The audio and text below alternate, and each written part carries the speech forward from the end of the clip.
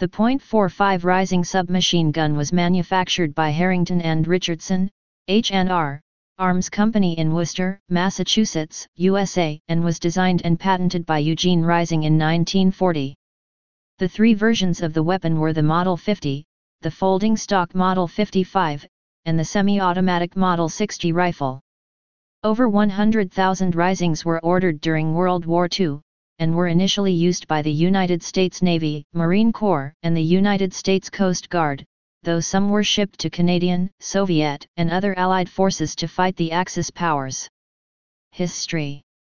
The Reising submachine gun was innovative for its time, and in comparison to its main rival the famous Thompson Model 1928 submachine gun, it possessed similar firepower, better accuracy, excellent balance, light weight, plus a much lower cost and greater ease of manufacture. But poor combat performance of the Reising contrasted with favorable combat and law enforcement use of the Thompson forever mired the weapon in controversy. Reising was an assistant to firearm inventor John M. Browning. In doing so, Reising contributed to the final design of the U.S. .45 Colt M1911 pistol, one of the most reliable pistols in history. Reising then designed a number of commercial rifles and pistols on his own, when in 1938, he turned his attention to designing a submachine gun as threats of war rapidly grew in Europe. 2 years later he submitted his completed design to the Harrington and Richardson Arms Company, H&R, in Worcester, Massachusetts. It was accepted, and in March 1941, H&R started manufacturing the Model 50 full-stock submachine gun. Months later, production began on the Model 55, identical to the Model 50 other than having a folding wire buttstock, no compensator, and a barrel half an inch shorter, and the Model 60 full-stock semi-automatic rifle that also resembled a Model 50, but had a 7.75-inch longer barrel without cooling fins or compensator. H&R promoted the submachine guns for police and military use, and the Model 60 for security guards. After the Japanese attack on Pearl Harbor in December 1941, the U.S. was suddenly in desperate need of thousands of modern automatic weapons. Reising's only competitor was the .45 ACP Thompson Model 1928A1 submachine gun. The U.S. Army first tested the Reising in November 1941 at Fort Benning, Georgia, and found several parts failed due to poor construction. Once corrected, a second test was made in 1942 at Aberdeen Proving Ground, Maryland. In that test 3,500 rounds were fired, resulting in 2 malfunctions, one from the ammunition, the other from a bolt malfunction. As a result, the Army didn't adopt the Reising, but the Navy and Marines did, faced with insufficient supply of Thompsons. Design. It was far less costly, costing $62 compared to the $200 for the Thompson. It was much lighter, 7 versus 11 pounds. And, the Model 55 was more compact, about 22 versus 33 inches in length. The Reising cost less than the Thompson because its metal components were mostly stampings instead of machined parts. This also allowed it to be lighter, as did its firing mechanism. Like the 1928A1 Thompson, its operating principle was delayed blowback, but the Thompson's Blish lock system was far less mechanically effective, and so, like a simple blowback weapon, the Thompson was dependent on high bolt mass, or more specifically bolt inertia, to secure the cartridge when firing, which requires this component to be particularly heavy. Most World War II-era submachine guns utilized the simple blowback principle, and to counteract and stabilize the effects on control and accuracy of such a large bolt reciprocating back and forwards, some were designed to be additionally heavier overall than they otherwise needed to be, similarly with the Thompson. The Reising's bolt is much lighter due to its delayed blowback mechanism, and consequently the whole gun could be correspondingly light without detracting from accuracy and controllability. It works as follows: as the cartridge is chambered, the rear end of the bolt is pushed up into a recess, in a manner similar to tilting bolt-locked breech guns, but whereas such weapons rely on an additional mechanism to unlock them, in the case of the Reising the end of the bolt that pushes against the back wall of this recess is slightly rounded, and, on firing, the extreme pressure from the propellant gases is thereby able to force the bolt end down, back to the horizontal. At this point the bolt can move to the rear, removing the cartridge from the chamber, but the combination of mechanical disadvantage and friction the force of the gases must overcome to push the end of the bolt down means that this action is delayed, allowing pressure in the barrel to drop to a level sufficiently low for safe and efficient cartridge extraction. The Reising was more balanced than the Thompson because the barrel and receiver group rested concentrically within the stock. It had smoother lines in that the stock was of conventional shape, and because the cocking handle, action bar, was placed inside the forearm. In addition, it was more accurate both in semi-auto and at the onset of automatic fire, because due to it being a closed bolt gun, only the hammer and firing pin moved at the moment the trigger was squeezed, whereas the Thompson slammed home a heavy bolt and actuator. The Reising was made in selective fire versions that could be switched between semi-automatic or full automatic fire as needed, and in semi-auto only versions to be used for marksmanship training and police and guard use. The Reising had a designed full auto cyclic rate of 450-600 rounds per minute, but it was reported that the true full auto rate was closer to 750-850 rounds per minute. At those rates, the 20-round magazine could be emptied in less than 2 seconds. In 1941, the Reising was priced at approximately $50 per weapon as opposed to $225 for the standard military-issue Thompson submachine gun. Variants. There were 4 versions of the Reising, 2 selective fire models, the M50 and M55, and 2 semi-automatic only variants, the M60 a .45 ACP light rifle variant and the M65 chambered for the .22 long rifle rimfire cartridge designed for training purposes. There were 2 differences between the M50 and the M55, those being the elimination of the compensator and the addition of a folding wire buttstock, making the M55 lighter and shorter. M55 was originally issued to Marine parachute infantry and armored vehicle crews. The M60 was a long-barreled, semi-automatic carbine model designed primarily for military training and police use. However, few of these were ever sold. The Marines used M60s for training, guard duty, and other non-combat roles. Some M60s were believed to have been issued to Marine officers at Guadalcanal. The remaining guns were passed on to state guards and civilian law enforcement agencies. USMC deployment. The Reising entered military service primarily because of uncertainty of supply of sufficient quantities of the Thompson submachine gun. In the testing stage, it won out over some other competing designs. It was very light and quite accurate in aimed fire, and capable of intensive fire against personnel within a range of 300 yards. This was attributed to its better stock fit and intricate closed bolt, delayed blowback design, though its firepower was somewhat limited due to the 20-round capacity of its largest magazine. Most submachine guns fire from the open bolt position, meaning the full weight of the bolt slams forward when the trigger is pulled. With the Reising, only a lightweight firing pin striker moves when the trigger is pulled. The U.S. Marines adopted the Reising in 1941 with 4,200 authorized per division, with approximately 500 authorized per each infantry regiment.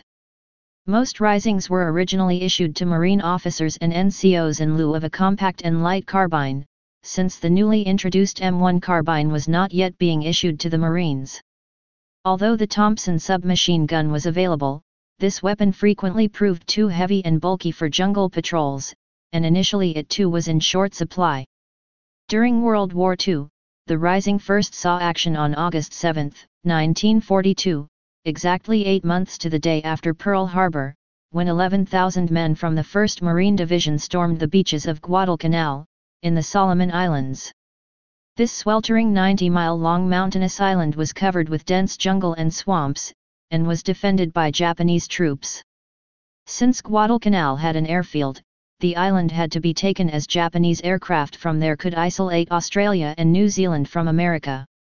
To the Marines' surprise, as they stepped off their landing craft and their naval fire crept forward, they were met not by the Japanese, but by silence and shattered coconut groves that fringed the beach. Advancing cautiously into the dark, musky jungle, they pushed forward and took the airfield the following day. But Japanese warships and reinforcements were en route.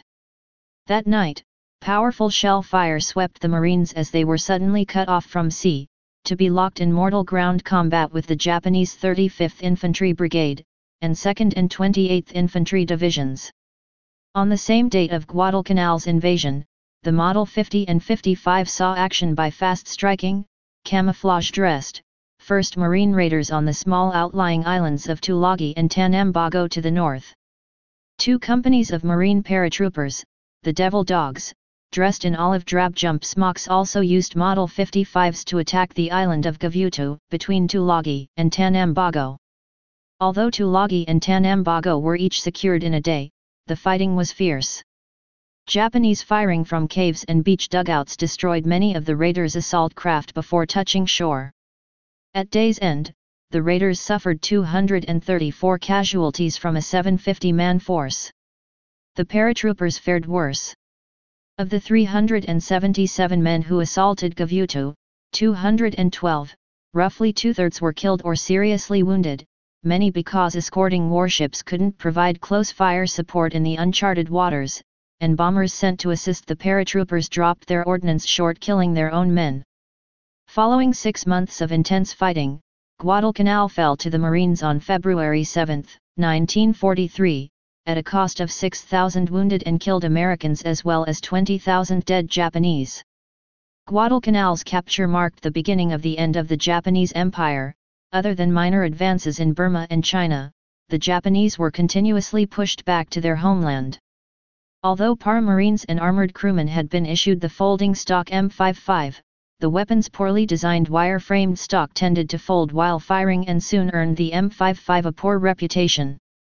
Moreover, the Reising was designed as a civilian police weapon and was not suited to the stresses of harsh battle conditions encountered in the Solomon Islands, namely, sand, salt water, and the difficulty in keeping the weapon clean enough to function properly.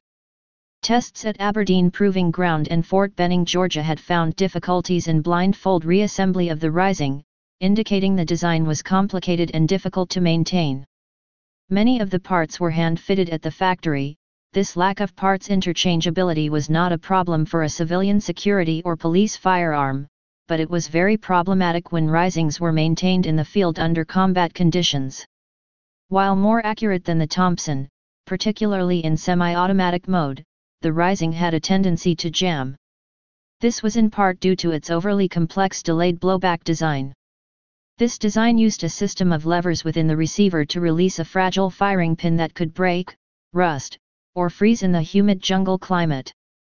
This problem was exacerbated by the bolt delay recess in the receiver that accumulated dirt or fouling, preventing the bolt from seating properly. If not seated in its recess, the trigger disconnector prevented firing. In addition, the magazine was a staggered column, single cartridge feed design, and slight damage to the feed lips or debris in the magazine would render the magazine unusable. A partial solution to the magazine problem was the later introduction of a single-column magazine that reduced the capacity from 20 to 12 rounds. The Reising earned a dismal reputation for reliability in the combat conditions of Guadalcanal. The M1 carbine eventually became available and was often chosen over both the Reising and the Thompson in the wet tropical conditions, as the M1928 Thompson's built-in oiling pads in the receiver were a liability. Withdrawal from the Fleet Marine Force. In late 1943, following numerous complaints, the Reising was withdrawn from Fleet Marine Force, FMF, units and assigned to stateside guard detachments and ship detachments. After the Marines proved reluctant to accept more Reisings, and with the increased issue of the .30 caliber M1 carbine, the U.S. government passed some Reising submachine guns to the OSS and to various foreign governments, as Lend-Lease aid. Canada purchased some Model 50 SMGs and these were issued to 2nd Battalions in Canada where the 1st Battalions of regiments were serving overseas. They were issued along with .3006 M1917 Enfields and .3006 Lewis machine guns. One such unit to receive them was the 2nd BNC 4th Highlanders of Canada. The Veterans Guard of Canada were issued the weapon to guard German prisoners of war. Others were given to various anti-Axis resistance forces operating around the world. Many Reisings, particularly the semi-automatic M60 rifle, were issued to state guards for guarding war plants, bridges, and other strategic resources. And after the war, thousands of Reising Model 50 submachine guns were acquired by state, county, and local U.S. law enforcement agencies. In this role the weapon proved much more successful, and by doing so, forever mired the weapon in controversy. Issues of reliability. H&R was justifiably proud of the Reising's superior accuracy and balance, lighter weight, and ease of manufacturing when compared to the Thompson. However, the Reising's close tolerance and delicate magazine proved unreliable in the sand and mud of the Solomons unless kept scrupulously clean. The gun quickly became despised by frontline Marines, and Lieutenant Colonel Merritt A. Edson, commander, 1st Marine Raider Battalion, ordered that Reisings be flung into Guadalcanal's crocodile-infested Lunga River, as his troops resorted to reliable bolt-action Springfield rifles. This failure made a mockery of H&R's company's slogan, 6½ pounds of controlled dynamite. The H&R Reising will get a bullet there when you need it. There are other reasons for its failure. Foremost was the Reising's complex design of many small pins, plungers, springs, and levers. Disassembly and assembly was difficult even under normal conditions. Simple maintenance was problematic as there was no bolt hold open device. Chambering a cartridge was awkward as the action bar was hard to grasp in the forearm and could be obstructed by the sling. Worse, the safety/selector switch couldn't be sensed by feel at night if it was in the safe, semi, or automatic position. Filing to fit of certain parts during production limited interchangeability. The exposed rear sight had no protective ears and was vulnerable to breakage. The adjustable front sight could be lost if the retaining screw wasn't tightly secured. The weapon was susceptible to jamming if grime clogged the bolt's locking recess in the receiver. The two small magazine guide retaining pins and corresponding receiver stud holes were tapered, allowing disassembly and assembly only from one direction, right to left for disassembly, and left to right for assembly, adding unacceptable levels of complexity in a combat environment. The retaining pins had to be delicately tapped out whenever the bolt needed to be removed for cleaning, again, an awkwardly involved task whilst under fire. And afterwards when the pins had to be put back during the reassembly process, if they were inserted either too far or not far enough, the receiver might not fit back into the tight confines of the stock. Model confusion. What constitutes a commercial and military Model 50 is amorphous. First, H&R never made a distinction, the distinction is made by collectors. This confusion stems from a period in production where early Model 50s were manufactured with commercial characteristics and H&R's wartime practice of randomly installing old parts in stock throughout production. While there is not one factor that distinguishes the so-called commercial from the military model, the commercial model is usually blued. It commonly has a fixed front sight and a rear sight with no retaining screw. It often has 28 fins on the barrel, a one-piece magazine release, no outward flanges on the safety/selector switch, and no sling swivels. Lastly, the commercial model commonly has a smooth takedown screw, a two-hole trigger guard, and serial numbers ranging from 1 to 20,000. Military Reisings are usually parkerized. They often have an adjustable front sight with an Allen screw and a rear sight with a retaining screw. They routinely have 14 fins on the barrel, a two-piece magazine release, outward flanges on the safety/selector switch, sling swivels, stock ties, cross bolts through the forearm, and a knurled takedown screw. Finally, the military model commonly has a three-hole trigger guard, proof marks like PH or PM2 above the chamber, and serial numbers ranging from 20,000 to 120,000. There are three types of H&R magazines. The first and second models are both smooth body, are blued, and are 20-shot double column. The first model is distinguished by 5 cartridge peepholes on the left side, a feature eliminated on the second model to prevent mud and sand from entering. In contrast, the third model is parkerized, has 2 long indentations on the sides to reduce its capacity to a 12-shot single-column magazine because of feeding problems experienced with former models. Post-World War II. Production of the Model 50 and 55 submachine guns ceased in 1945 at the end of World War II. Nearly 120,000 submachine guns were made, of which 2/3 went to the Marines. H&R continued production of the Model 60 semi-automatic rifle in hopes of domestic sales, but with little demand. Production of the Model 60 stopped in 1949 with over 3,000 manufactured. H&R sold their remaining inventory of submachine guns to police and correctional agencies across America who were interested in the Reising's selective fire capability, semi-auto accuracy, and low cost relative to a Thompson.